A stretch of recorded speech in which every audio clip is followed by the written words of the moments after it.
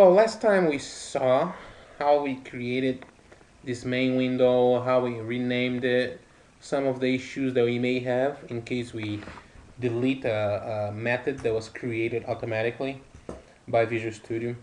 And now we're gonna just start putting, just let's just create the menu and put the menu items and all that. We talked a little bit about the toolbox, the things that you should have in order to do that. And it's always good to kind of navigate around all this, see what they do. Some of them rarely will be used, but some of them will be used very frequently. So yeah, it's good to have a basic idea of all of them. What we're going to be using here right now will be the menu. I'll just show you how we do that. So if you come here to menu and I just press the button on it and I come right here into the interface, this is what I'm gonna have. I can actually decide how big I want it. In this case, I wanted to take it all. So let me put it into here. We may have a problem though, and I'm gonna show you to you what type of problem that we can actually have and how we can fix it. But visually, the way I'm seeing here is like it's taking all the spaces here on the width. I want to put the right here on the top of it completely. As we can see, when I did that, it created this for me. You see, the height, the name, and the vertical alignment. That could also be changed right here in the properties. As you can see here, that could be changed here. In this case here, the problem I was guessing that we could have, and sometimes it happens depending on how we do, is if we don't have the width to be auto, the problem we would have is when we run this program. Let's actually run and see one thing here real quick. When I run it, I have here this menu bar all the way here.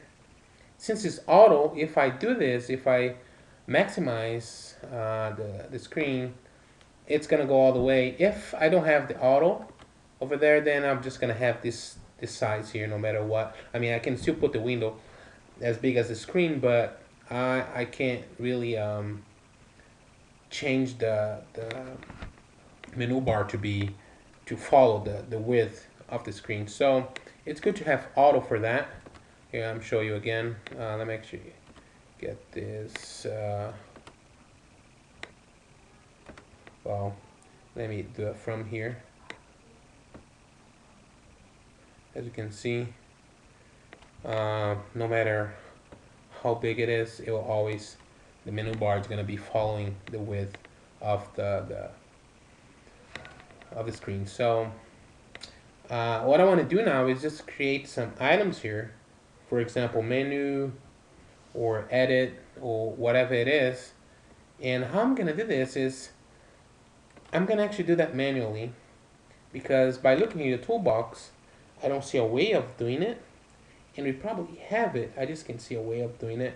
And I will also do it manually so we can actually kind of deal a little bit right here in this text box thing. Just a couple of things that's good to know is like what those do is like if I press the design, it's kind of, I'm just making the design screen active. If I press the ZEM, now I'm making this other part of the screen active. I can change also places, like I can put, if I press here, then my interface box is gonna come up here, and my WPF writing code will be up here. So yeah, you can choose whatever you want to do on that. I'll just keep the way it is right now. And how I'm going to create those items here by typing is, this is pretty much similar to XML, the rules that XML governs. For example, if we have like a tag, we must close that tag.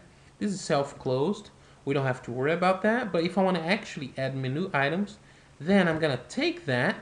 It's going to be showing the error to me, which is fine. So I'm going to come right here and close it. So just by doing this, just getting that slash and it's gonna recognize that I want to close the menu. So that's another way of doing it. And it's right here, and that's how I want to do it if I want to put menu items on it. And since I want to do it, since I want to put menu items, let me come back here with in the menu tag and put here menu. It's gonna show the okay. Show me to me right here already. Menu item. I want to have a name for that, like what I want it to be showing on it. And to do the name that you want it to be shown on it, you just type header, and that one I want to call it menu. You're gonna see people putting sometimes this underscore right before a menu, or sometimes they won't put it. It won't matter. It will be showing just the menu. That's probably a reason. Oh, it's saying that there's an error.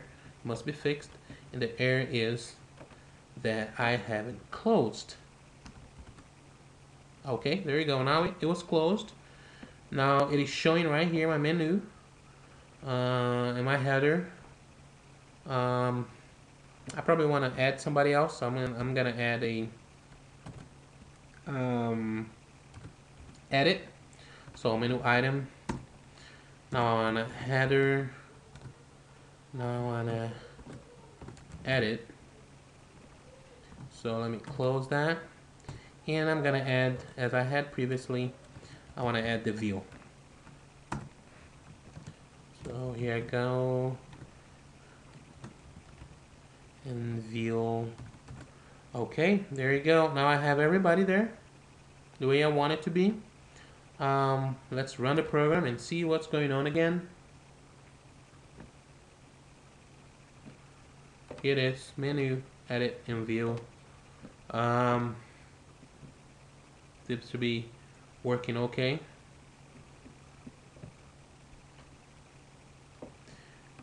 What I want to do now though is I want to be able to get some list inside of it so I can actually access whatever I wanted. For example, for menu, I'm gonna use add student and add class.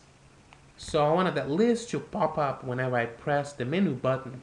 And remember, if I double click menu, that's gonna create a method right in my CS file.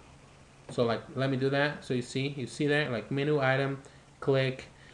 In this case, for this one, I'm not gonna use it as well because whenever I click that menu item, it will I just want to do that so it can show me what I can do. In this case, add a student or delete student or whatever I want to do.